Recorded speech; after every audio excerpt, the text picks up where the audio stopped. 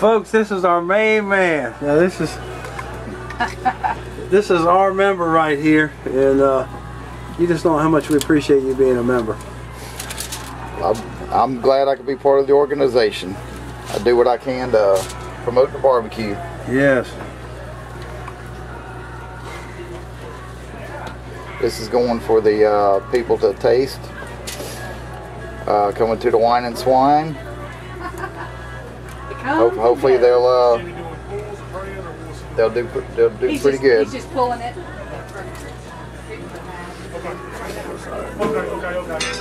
Wow, man, that looks good. Trust me, it is. I'm the official taster too. I heard that. And then Jim, somebody else is out there wanting to talk to you. Okay. So if you can see how easy it pulls. Is that a backwoods? The TNT. It's brand new. So we're shredding this for public consumption. Okay, this is public consumption. This is not a turn-in. So you can have some if you want some. Oh, okay. So you can grab your piece if you want some. Get some of that juice over there. Get some out of there. Ooh, oh no, wow. Last time ball too.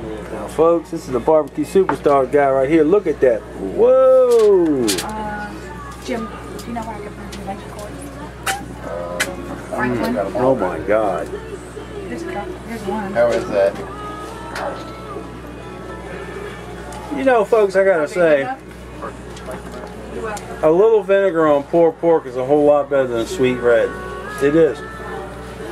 I'll tell you one of my secret weapons. It's one of my enemies. Oh, Wicked Q. It's right next door. He's right out by the back door.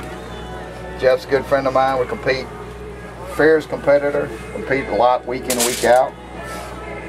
And first time I tried the sauce was up in Shelby. Got 4th overall in pork out of 70 teams. Wow. Went to Spartanburg and got 1st place in pork. Reserve grand up there using his product. Jim, this thing's getting high. It's 372. Get my biscuit off there. So that's what we're looking at as a plate for the patrons to come in and sample. Can't get any better than that, but folks. Can I just grab that biscuit with you?